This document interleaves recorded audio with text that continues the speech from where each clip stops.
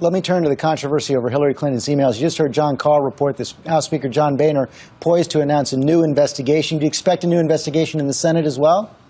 I don't know what will happen in the Senate. I do think this is reminiscent, just as the panel you had on was, of what the Clinton years were like. One of my favorite commentators last week said the Clintons could find a loophole in a stop sign.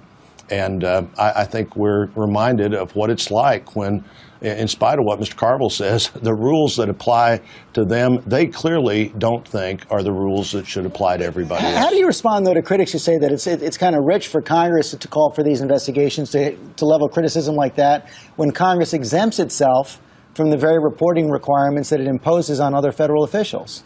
Well, the obligations of Congress here are different than the obligations for the Secretary of State. In fact, the obligations for Secretary of State to have a record, to maintain that record, to know what that record was, are critical, because that person is a critical negotiator, just like John Kerry is. But go back to the other point, they're a critical negotiator, but there is a constitutional process here that you have to go through.